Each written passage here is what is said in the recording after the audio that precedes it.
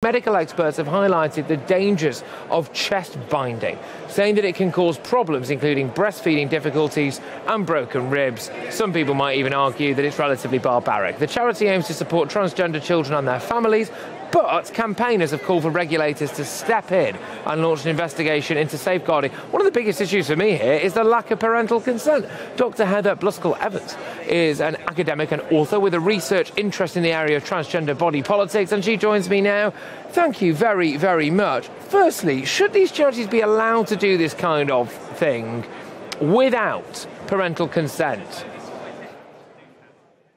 Well, of course, they shouldn't, and it's astonishing that this charity has been allowed to exist for as long as it has, and actually has the respect that it has from all kinds of organisations who actually employ them to do training on issues of alleged children who are born in the wrong body or transgender children. So it is a very serious issue, and I'm absolutely delighted that this is coming out into the public domain, that Mermaids has no medical training, no psychological training for that matter. It is a lobby group which has set itself up as a charity.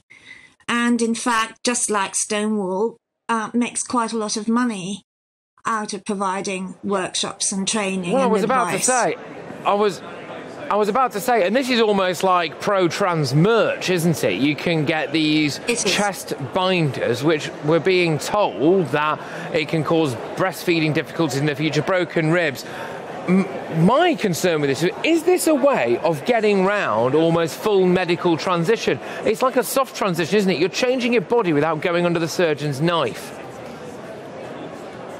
It's true, and can I just point out that actually chest binder is a euphemism. It's actually for binding teenage girls' breasts. It's a breast binder. And girls have been doing this for a number of years now, binding their breasts in order to appear to be male, to have a flat chest. Mermaids has been advising this for years. The girls go onto social media and they read all about it and almost demand breast binders, because it's the cult of transgenderism now, which young teenagers are exposed to. So yes, they're highly dangerous. Of course, they restrict breathing, so they will restrict young girls in doing sporting activities and so on. And it's very dangerous to compress the breast tissue as it's growing. But yes, parents who don't go along with this, Mermaids, I think, regards those parents as being transphobic and advises children to go behind their parents' backs to get the breast binders. Absolutely. Absolutely, and this is one thing that I find staggering. Firstly, there are some noises online, which you are an academic who's right across this, so you will know more than me, and I want to just put some of these things to you. Some people say that sometimes this kind of stuff is deep-rooted in almost some kind of perversion, wanting children to change their bodies. Some people would also say, if you look at an even bigger picture, that what's going on is the idea they want to create some kind of androgynous society that in a weird way makes us easier to control. Is either of those two things true?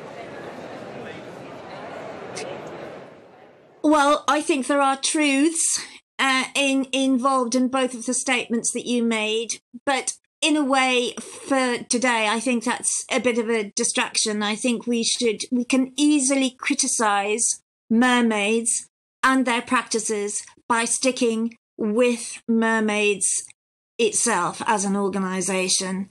The danger of going beyond Mermaids is that you can branch into a sort of conspiracy theory terrain, and it's important actually not to do that, because it is actually factually true that Mermaids is advising malpractice towards children, and there is much empirical evidence to demonstrate that, without straying into any of these other areas.